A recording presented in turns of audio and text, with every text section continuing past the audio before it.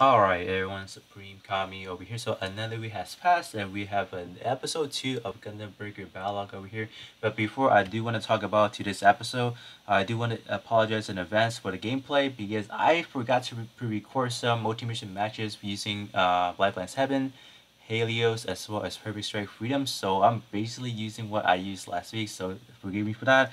I just said I forgot. I basically forgot we had the update where we have it right now, so I could not really go back in to record. But let me just kind of talk about the episode real quick, and then before you guys proceed on further, if you guys have not watched the episode, I do highly suggest you guys click off right now and come back after you guys have watched the episode, because I'm probably going to be including a lot of image from the actual episode. I'm not going to be able to, let's say, play the entire clips because I'll basically get copyrighted for just like basically replaying the whole episode. But I will surely include some image from what happened in the episode. But let's talk about episode 2 right now. In terms of episode 2, I will have to say it's kind of alright. It's not going to be anything like too surprised of it as of yet. We were able to see a lot more character compared to last episode. Last episode we got a little bit of an introduction to Misa. Is it Takuma as well as Kentaro, right? So those are like the three main characters, not really main characters, but like three more important characters. But in this episode, we saw more of like the crew from the actual game. We saw Ron, we saw her mom Ran. I'm like, why? Why was her mom right there with her in the the GB festival where they were at? And we also were able to saw Yuri. But I'm pretty sure a lot of people would definitely have questions about like why are they animated the way they are.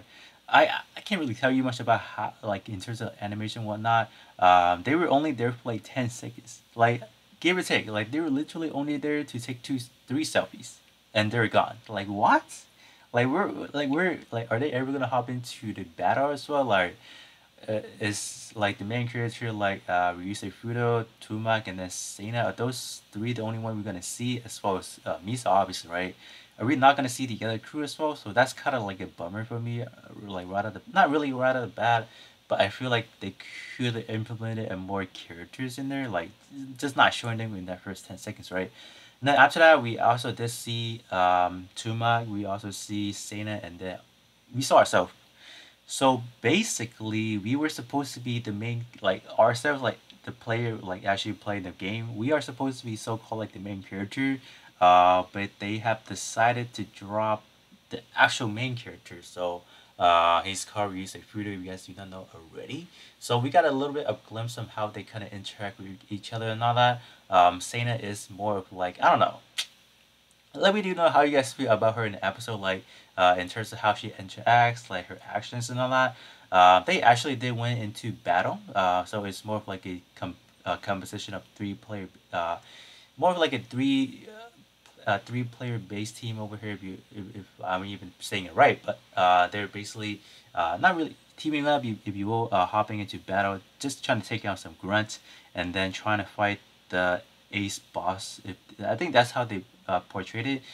So after like defeating all the like how like in game, after we clear all the waves, we hit that last round where we fight a little bit of a strong boss. I think that's what we're trying to do, but that did not actually happen, right? We actually get interrupted, as you guys will see, like very towards the end, right? So let's actually talk about the battle. So what we have seen from the battle in terms of how it relates to game, I kind of see that really like very much related to the game and how like accurate that can be.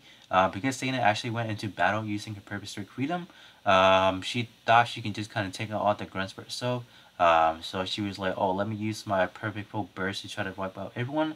But she was later faced with another stronger enemy, Talagis 3, where she used it, let's say her rail, like her shoulder rail cannon and whatnot, and then she ran out of bullets. So I guess that part to me is pretty resemblant to the game, because in game we do have cooldown, like for custom E skill like the perfect full burst if you will.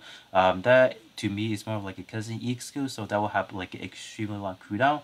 So then that part I would say is pretty accurate. So I'm just like, if they would have packed themselves with a 100% cooldown build, man, that would be a lot more. If they would have mentioned something like that about cooldown, oh man, that would have been like, yup, this is really accurate. And then we saw Tuma coming in with his lifelines happens obviously, saving Saina's rather bad. Because she was literally about to get KO'd by the boss. She was about to get one shotted by Charlie's 3 coming in, and then after that we had Tuma just going crazy trying to see if he can beat all the grunts, but he ends up facing more and more grunts at the end of the day. And then look at who we have. After that we had the main character, we had the main protagonist, Ryusei Fudo, coming in with his obviously his Helios Gundam, activating that. I don't know if he was actually using like his ultimate full burst. What I see was basically 2 satellite cannon from like the double X.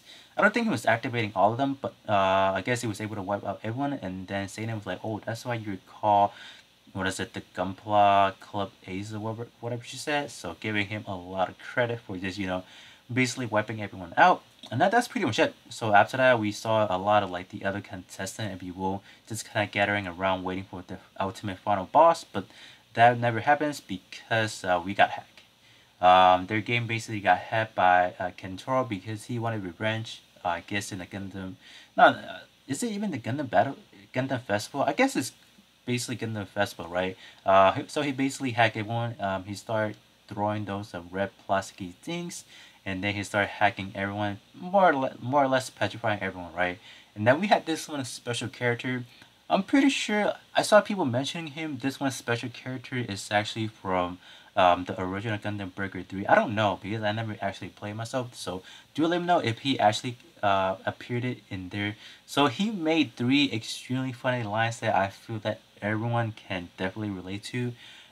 So he basically said, what did he say? So he basically said, "Oh, I can't block this.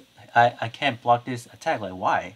And then he was like, "Is this like, are they hacking or not?" So that is really resembling to like when we playing that League 3-3 arena, when all those people using those OP ridiculously cooldown reduction build, and we don't take damage. And I'm pretty sure a lot of people were thinking like, are they hacking? Are these people hacking the game? And obviously not, right? It's called utilizing 100% cooldown reduction trait. So if people still do not know, I hope you guys do aware that there's basically no cheating, right? So and then he said I guess the one final line is that I'm not taking any damage. So basically in League, right, when we're taking all those like custom E skill from, like, depending what kind of enemy we're facing, we solemnly take any damage. So to me, those 3 lines were really like that kind of hit me home basically. And after that, we saw Kentaro like basically in the 1-to-1 scale perfect, not perfect, a 1-to-1 scale Unicorn Gundam, and he was just basically laughing in on that. So yeah, that's pretty much where we end up at. And do let me know how you guys feel about the episode overall. Like, do you guys like it? Do you guys like the overall interaction with like the characters? And yeah, I think that's pretty much it. So I'm pretty sure next week around we should start seeing maybe Barbatoros, maybe, I don't know, maybe towards the later, maybe episode 4, 5, or 6, I don't know. But he actually did appear in his a little bit of a costume, maybe will. I guess it's pretty much fitting, right? Because Halloween is around the corner. I guess he want to dress up as like a possessed person, possessed a guy. I don't know, but that's where we kind of basically left off with. So next week we should be able to see pretty sure a lot more action-packed stuff, maybe a little bit more character development if you will. But with that being said, that is going to be pretty much it. And then I'll catch you guys all next week with episode 3.